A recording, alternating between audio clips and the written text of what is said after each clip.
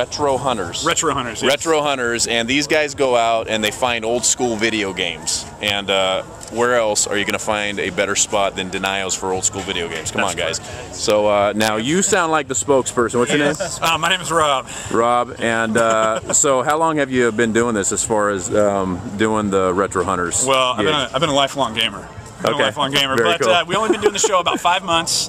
Okay. And, the first time that we ever did the show, the maiden voyage was Denios. Very I have cool. to say, it was perfect. It was perfect. Right on, right on. Josh Excellent. found an Atari for $7, which is amazing. $7 Atari. Yeah, can't beat it. Okay, now I'm from the era where Atari was like it. There wasn't really anything else except for Atari, so I'm going to admit that. But you know, Atari tanks, like, you know, that whole thing, and combat, exactly, yeah. Or Pong, you know. Yeah, so beautiful. So no, very cool, man. We appreciate you guys being here and buying from the vendors. You know, it's fantastic having you guys here.